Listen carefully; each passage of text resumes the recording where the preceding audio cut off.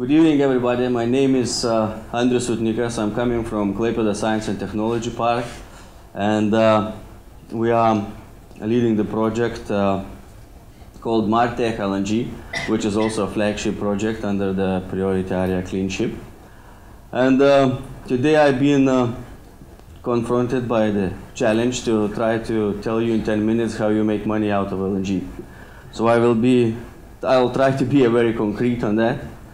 But to start with LNG, I would like to define that, yes, there is quite a few other solutions for the clean shipping, but I would like to promote exactly this case.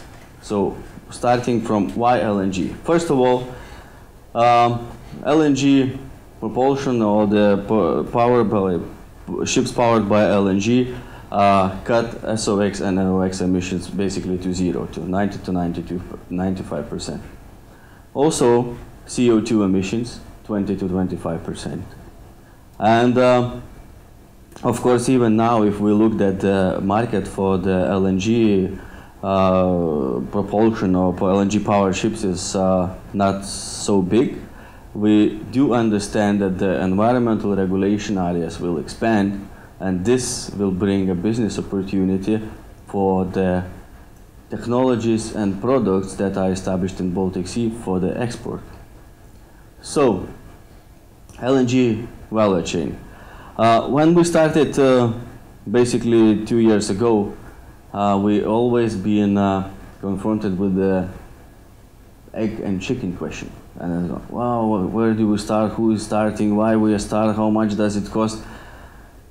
I think it's over now. We should close that deal, because the case studies and the technological solutions, business company linkages that we had experienced during this period had really proved that technology and financing is in place for the LNG. Of course, the development takes some time, but there is not a egg and chicken question anymore. Lack of infrastructure. Yes, we experience the lack of infrastructure. The infrastructure is not in place, and usually when you run the case study, you need to develop your infrastructure for bunkering and safety and loading and everything yourself. But the lack of infrastructure is also a business opportunity. The lack of infrastructure means that there is a demand for technologies and services that would be provided for LNG powered ships. So this is a business opportunity. Well, now talking on the ship owners, I had the chance to visit your colleagues on fjord lines, where they have a LNG powered ship, and from them the estimations were so that the pure LNG megawatt hour cost is approximately 27 to 28 euros. But when you add the infrastructure costs, which is brought by lack of infrastructure, and some regulational aspects, it can rise to 50. So you can see there is a gap of basically 23 euros that is not really naturally proven. There is a gap that can be decreased significantly, and by establishing the business opportunity to supplying services, and also decreasing the cost to the LNG as a ship fuel.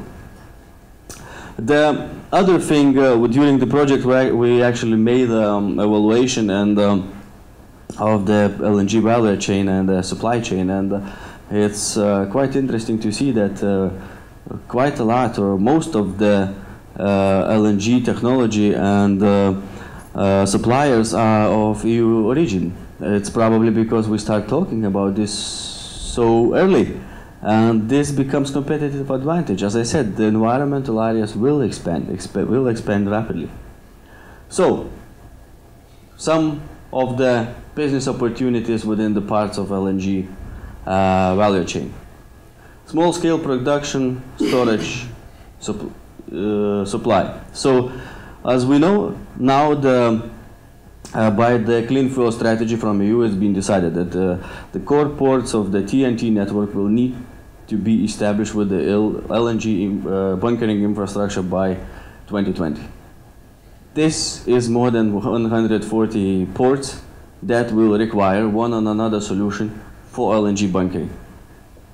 This is a significant business opportunity for any LNG bunker supplier. And for this, all the technologies are in place. Some I can show you here. This is the small-scale LNG production unit that can produce this LNG on small scale within any area that could be connected to the gas pipe. We have LNG storage solutions where we provide the bunkering infrastructure next to the ship-operated areas, and of course by being capable to supply LNG directly to the ships. LNG bunkering ships. This is the first in the world, even though that it's made out of the old ferry. LNG bunkering ship, first in the world, immediately defines that this is a business opportunity because you are the first in the market. So there's gonna so many more coming in the future. Marine technologies. In my pictures here, I only have the Wärtsilä and Rolls-Royce versions that you can easily recognize, but of course there is quite a decent line of technologies and parts that are required to retrofit or to establish ships at LNG propulsion, starting with the cryo pipe, tanks, and etc. All this is produced in our region. Our region is very competitive. EU is very competitive in this sector, and this is already, as I said again, by becoming a model for LNG shipping in the Baltic Sea region, we can develop the competitive advantage for our industries. Shipbuilding and repair. This is one of the most challenged industries in our region, and this is the industry that really requires some new orders. Yes, so LNG again, it's opportunity. All the major case studies that we have now been performed and developed in the European ship yards, not outside in Korea or Japan or China. It's been the European projects. This has been something that we learned. This can be something that we already done, and this is something that can be competitive advantage for our shipbuilding and repair industry. Demand. Of course, by now it is proven that it is calculated that 81 confirmed LNG fueled ship projects are in place. 39 confirmed new builds. So it's a quite rapidly rising number, but it's still not a huge market. But and also looking in the possibility that 44 ships in the iron operation by now. But if we look by 2020, and when we see that more than 10,000, as Ginta said, 14,000 ships are affected since 2015, this could be rising to demand of 1,000 ships by 2020. This is equal to 4 to 7 million tons of LNG for ship fuel. So this is becoming a demand. This is growing industry. This is a future, and this is possibility for your business to be established. And also, I want to mark myself again. The environmental regulation areas will expand. The environmental regulation areas will expand, and they will bring the same challenges that we are facing now to new regions, and we need to be there sitting with the solutions to be competitive and successful in doing business outside the region. Also, the LNG fuel, you can power any transport mean by LNG basically.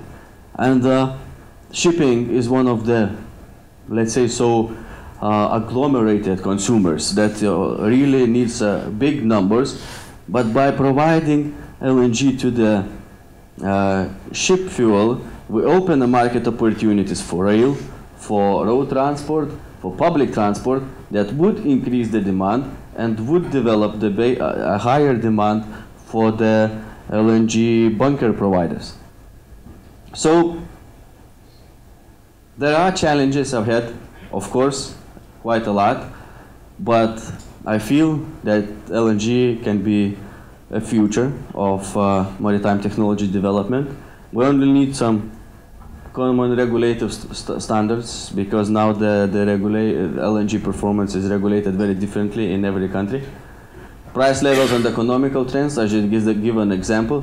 The technology and infrastructure cost is too high now, and this needs to be cut either by public investments, either by commercial competitiveness to cut the LNG as a fuel cost, and of course market development and expansion. We need to believe in that. We need to get our ship owners to believe in that, to expand the market and to develop LNG as a business opportunity. So thank you very much. If you want to hear more, and if you want to be helped establish into this market, you can find us here, golng.eu. This is a business cooperation platform for LNG business models. Thank you very much.